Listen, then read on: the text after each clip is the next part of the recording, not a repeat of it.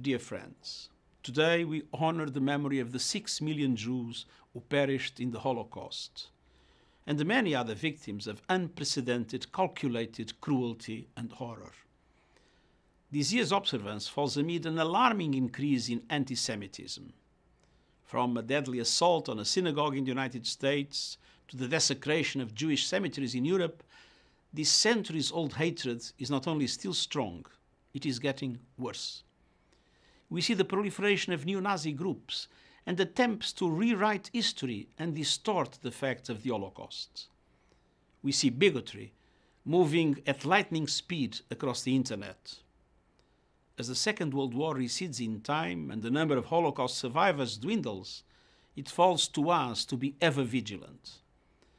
And as the former Chief Rabbi of the United Kingdom, Jonathan Sacks, so memorably said, "The hate that begins with Jews never ends with Jews."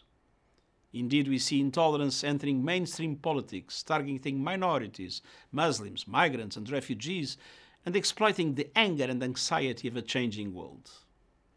Now, more than ever, let us unite in the fight for universal values and build a world of equality for all.